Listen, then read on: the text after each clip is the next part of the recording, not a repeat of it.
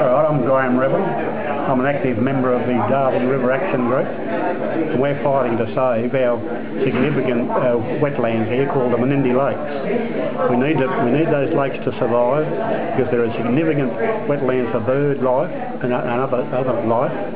Also, it's a great recreation area for the people of Broken Hill. It's more or less Broken Hill Bondi, as you may say.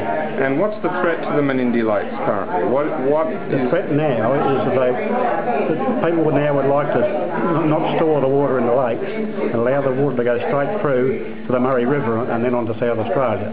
And so basically we'd effectively have a river where the Menindee Lakes now are, and all that water would be going straight through down the river. Okay, and who would be using this water down the river? That water would go all the way through to South Australia, used by various irrigators all the way down the Murray. And the wetlands would be destroyed. And our wetlands would then be destroyed, you know. Very significant wetlands. Thank you very much. Okay.